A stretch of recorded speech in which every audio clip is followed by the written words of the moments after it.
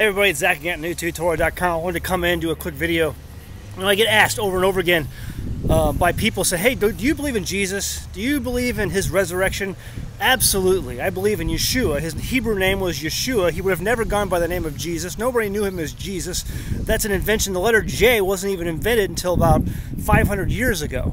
But his Hebrew name, Yeshua, I believed in Yeshua, absolutely. He died and was resurrected on the third day, and he died for your sins. He died for my sins.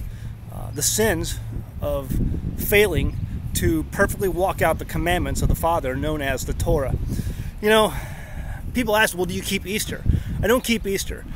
Easter is a pagan holiday. It's rooted in pagan festivities. You can go back, you won't find any of the disciples, you won't see Yeshua, you won't see anybody keeping Easter, the festival of Easter in your Bible. You won't see it. And so you got to ask, where did that come from? What you see over and over again in your Bible is people keeping Passover. And the Feast of First Fruits is mentioned. The Feast of Unleavened Bread, the Days of Unleavened Bread is mentioned. The Feast of Tabernacles, the Feast of Shavuot. These are the feasts of the Lord as detailed in the Torah in Leviticus 23.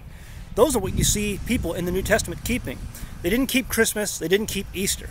And so when someone asks me, do you keep Christmas and Easter? I usually ask them, well, how did the disciples keep Christmas and Easter? And the answer is they didn't. So why do you?